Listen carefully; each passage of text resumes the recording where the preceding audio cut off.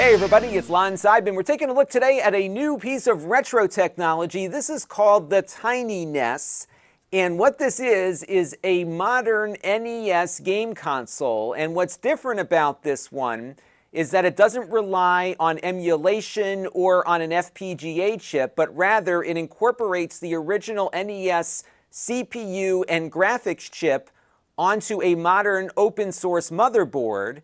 And it basically performs exactly like the original NES does, but with components that are modern and available. And we're going to take a closer look at this and see what it's all about in just a second. This is not going to be for everybody, but I think some of you watching might find it interesting nonetheless.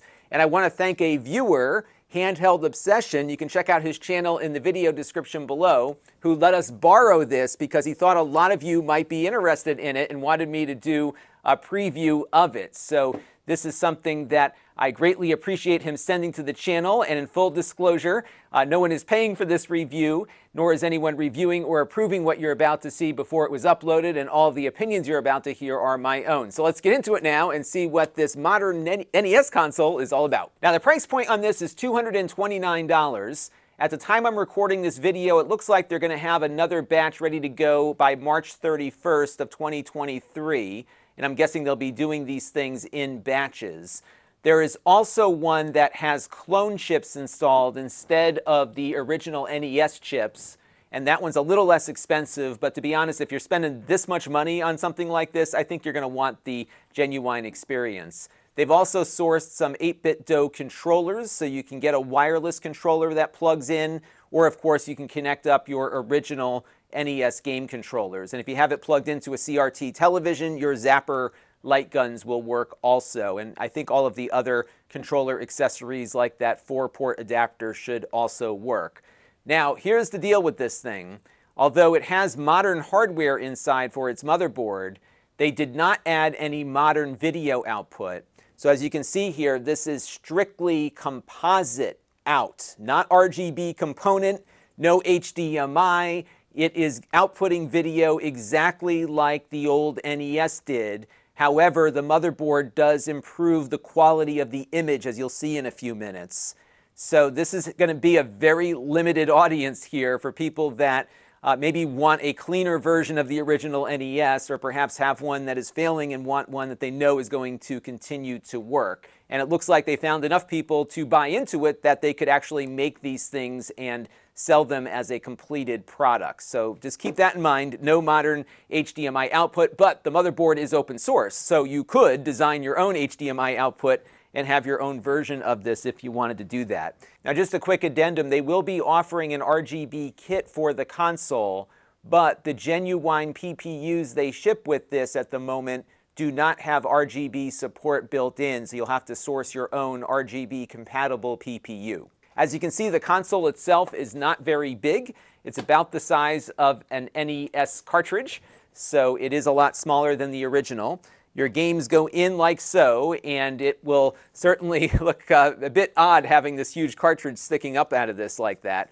The one issue I've got with this is that it grips the cartridge extremely tightly. As you can hear, it doesn't want to let go. So in many ways, it kind of reminded me of the Hyperkin console I reviewed a number of years ago that just has a vice grip on these cartridges. Now, they do have a little clamp here. This is called the Cartridge Latch.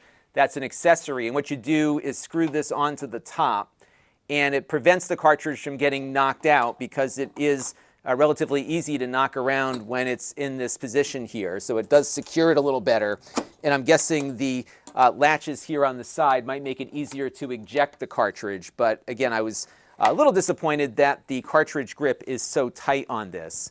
Now, the controller ports, though, feel very nice. In fact, I remember my NES consoles having some really tight grips on the controller port. Here, it's very easy to plug the controller in and take it back out again. So they did improve on that, but the cartridge slot is a little too tight for my taste and comfort. Now, if you have Japanese Famicom games, they do offer an adapter for an additional charge, but really any adapter will do. One oddity, though, is that it looks as though the Famicom game labels have to face in the opposite direction of the NES games. So, for example, when we put baseball in here, the label faces forward.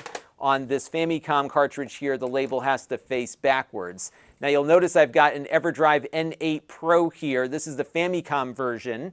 EverDrives work fine on this. We extensively tested this one out on a live stream the other day. Not only did the Famicom Disk System games work through this, also the games with the extra audio tracks like Castlevania 3 also worked on the console here with the cartridge. I don't believe that's something the original NES will allow to work, so you do pick up another little feature there. And I also found the NES version of the N8 to also be compatible.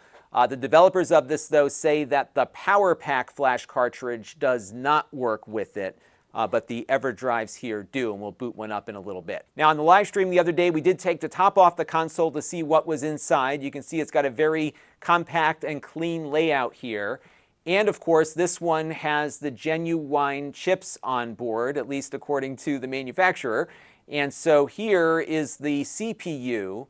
And one of the things that I didn't know, believe it or not, was that the NES CPU, which incorporated essentially a 6502 processor, also has the sound hardware built into that chip. So this chip has both the CPU and the sound duties. And then, of course, you have the PPU processor, which is responsible for all of the graphics. And again, both of these chips are the genuine article. They look to be almost brand new, so I don't know if they cleaned them up or whatever, but I had to double check to make sure that they did label this a genuine unit given how clean those chips looked. And these are socketed, so you could pull these out and swap them out or do whatever down the road if you wanted to. And again, the whole motherboard design is open source. And in the box, they actually give you the full schematics here and the part list. And I think you can go to their website and actually download all of the circuit board layouts and stuff too if you wanted to do this completely on your own. So let's take a look at this thing in action now. I'm running a game called AI Senshi Nicole. This is a Japanese floppy disk game that was available only in Japan. And I've got a few others that I'm going to show you from some direct captures I made earlier, which I think will be a better representation of what the system is capable of here.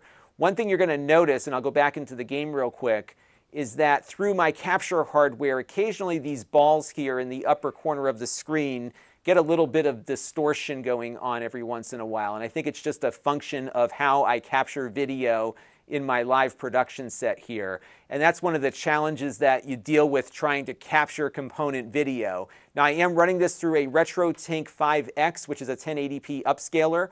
That is also what we use for the direct captures, but I did just want to show it to you running here on the desk. Again, I think ideally the way to play this console is hooked up to a CRT television. Audio sounds very clean out of it. Again, it's using original NES hardware. You can hear what it sounds like. So overall, I think from a gameplay perspective, I didn't notice much of a difference from the original NES beyond the fact that the video looked cleaner and the audio was pretty crisp as well. Let's have a look at that montage now.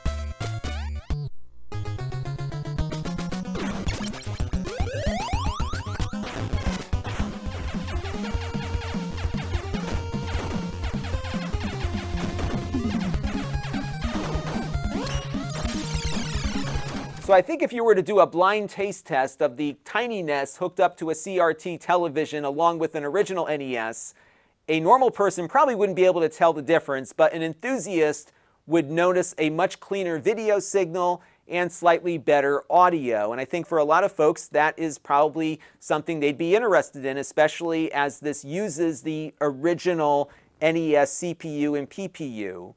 And I think there's enough people out there who find value in this concept to make a product, which is exactly what happened here. People pre-ordered it, and those who got one, I think, are fairly happy with them so far.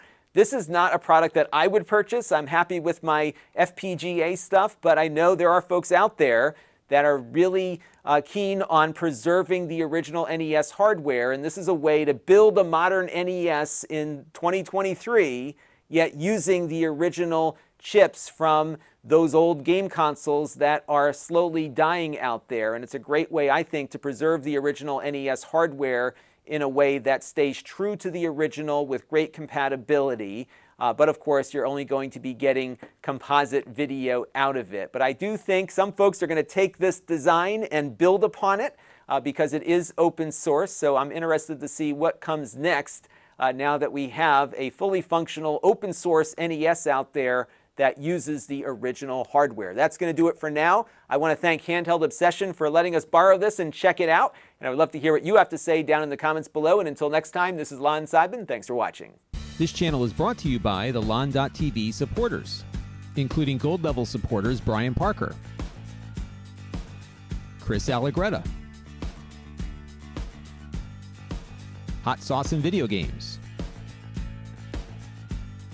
Logic KGR,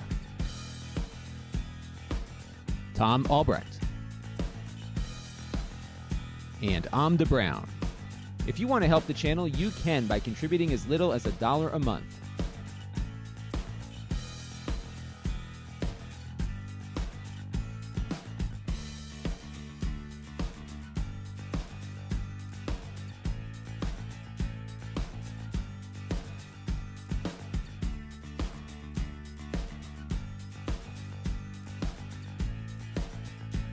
Head over to lon.tv/support to learn more.